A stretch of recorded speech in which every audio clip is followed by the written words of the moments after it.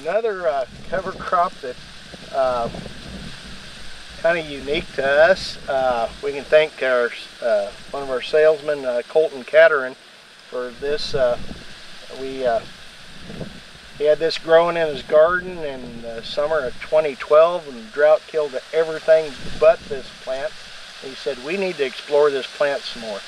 And we found that not only does it survive a lot of heat and drought, but it's an exceptionally good forage plant. Surprisingly, cattle really like to eat the leaves and the pods on this. And this is the same okra that's used for human food. I'm kind of fond of it myself.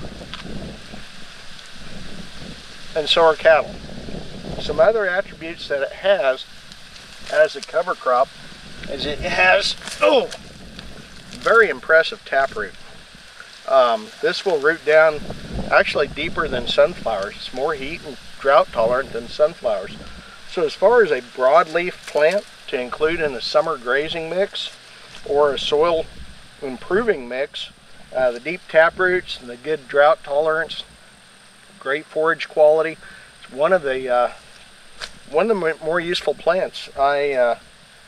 I always put about 1 pound an acre of okra in every summer grazing mix unless someone objects to it. That's something that I found very useful. Surprising benefit of okra is how fast it regrows after it's been grazed.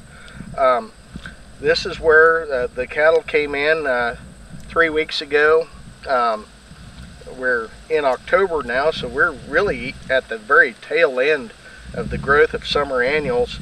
But look how well this okra has regrown since it was grazed.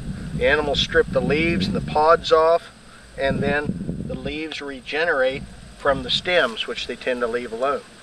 And you can see all these grazed stems here in a summer grazing mix.